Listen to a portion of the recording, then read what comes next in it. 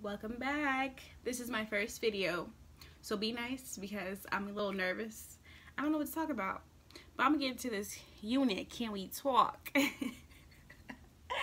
Don't you just love this hair on me? I mean, like, this is one of my clients, one of my very special clients, my mother. This is her unit. She came to visit me in Houston and she dropped her wig off, and I was like, I'm gonna remake that because I don't like the way I made this wig a year ago. And now that I use a different technique, you see this? Quality, baby, quality. I'm gonna be redoing the whole wig. I'm gonna be taking it apart. I'm gonna be putting on a new cap. So my wigs have upgraded. I invested some time and some money into some research, and I came up with a great idea that I should have thought about when I did these years ago.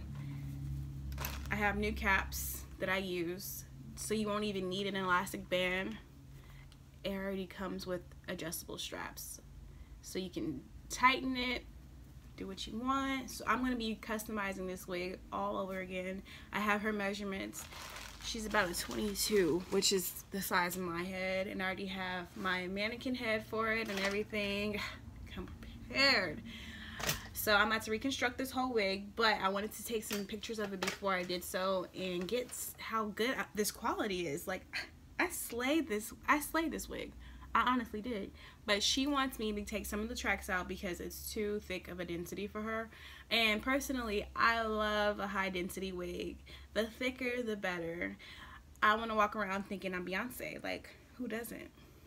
I'm getting real Kim K 2013 vibes, you know, before Kanye, of course. You know, like, I love thick black humans. There's something about that 1B. Even a 1 is cool. Jet black is cool, but this is giving me, like, is she Puerto Rican or something? You know?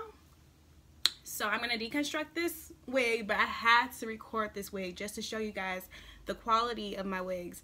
They last a very long time because I did the research and I made sure that I'm giving people what I'm making wigs, you know, for myself. People started giving me compliments and was like, can you make me wigs? So I started making wigs for people. And now I've gotten it down to a science where I can just, you know, measure someone's head and it fits like a glove. So I'm going to be showing a lot on here of how I make my wigs from hand, how I make them on the machine, which is my new technique, and I love it so much. I picked it up like that. Like, you would think I've been sewing and being a seamstress before I did this. That's how fast and easy it is. I'm going to be showing you guys how to do it. I know what I'm doing because, girl, I've been watching YouTube since I was in middle school. Been wanting to do tutorials, makeup tutorials, all that. And I get on here and I act a damn fool. I don't know what to say. This is like the 5th take. But anyway, so if you know anyone that wants to be one of my models that live in Houston, comment down below. Hit me up on Facebook, Instagram, whatever. Because I'm trying to get the word out there. So comment, subscribe, and like this video. I'm talking too fast. Breathe, baby, breathe.